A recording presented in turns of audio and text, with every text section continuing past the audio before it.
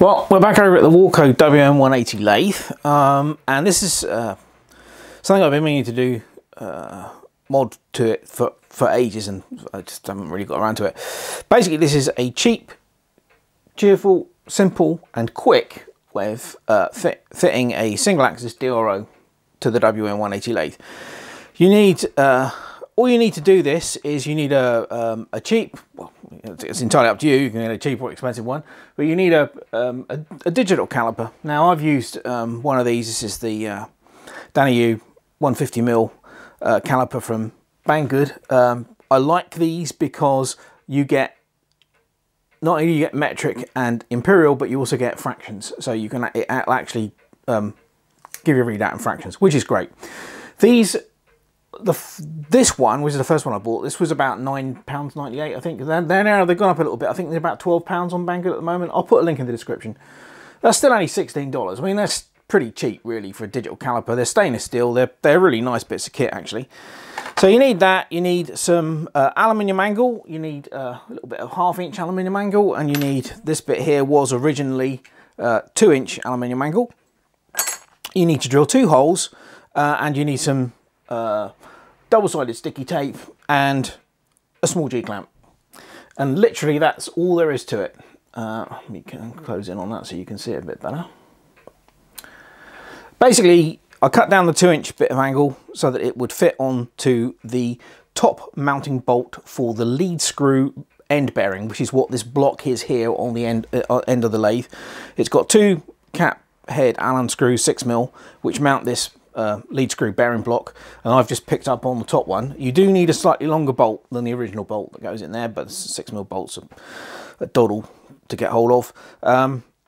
The body of the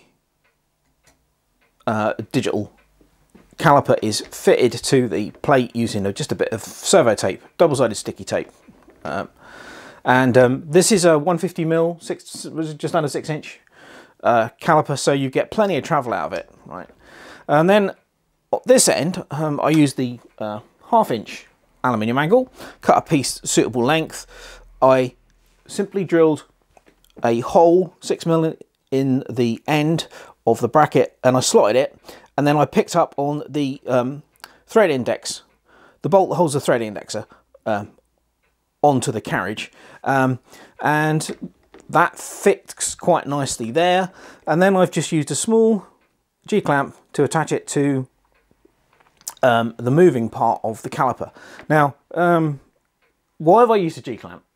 Well, because I did try and drill a hole in this, and I wouldn't advise it. This stuff is really, I mean, I know there's stainless steel and there's stainless steel, but this stuff is really very, very hard that the caliper is made from. Also, the G-clamp allows me to disconnect the thing if I want to really quickly. And these little G-clamps, you can pick these up on eBay. They're cheap as chips, basically. And that's all there is to it. So you drill a hole in the bracket, in the bracket that you make there. You drill a hole in this one. And that really, I think the whole thing took me about an hour to set up. So really, really easy. And like I said, the beauty of it is, you know, with these calipers, you can set the 0 wherever you want. You can change it from metric to imperial, or even fractions in this case.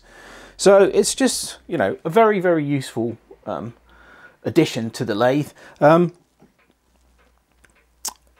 What I would say is, if you're interested in the Warco lathes, then in that case you almost certainly would have been to Aid's workshop YouTube channel.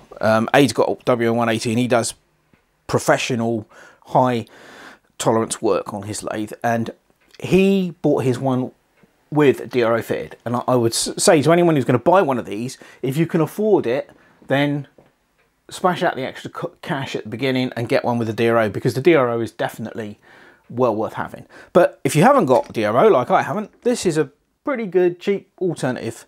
And as I said, it's really easy to do. It really, you know, doesn't require a lot of work or anything. I said, but it took me about an hour. Now there's loads of videos out there already about how to fit single axis DROs to all sorts of different lathes, and I've watched quite a few of them to pick up on ideas, but I couldn't see one that was specific to the Warco, particularly the WM180. So if you've got one, this is a real easy way of doing it. And as I said, you can pick these up for a lot less than what I paid for this. I mean, but I still thought that was you know, that was a this is a good digital caliper for this job, because you've got the added bonus of having fractions. I mean, if you wanted to, you could grind the tips off, you know, but I haven't modified the actual caliper at all. So if I wanted to, I could simply remove it and use it as a caliper. But anyway, there you go. Very simple, very easy, very quick way of adding a single axis DRO to the Warco WM180 lathe. So hope anyone out there that's got one found this useful. Thanks very much for watching. Cheers.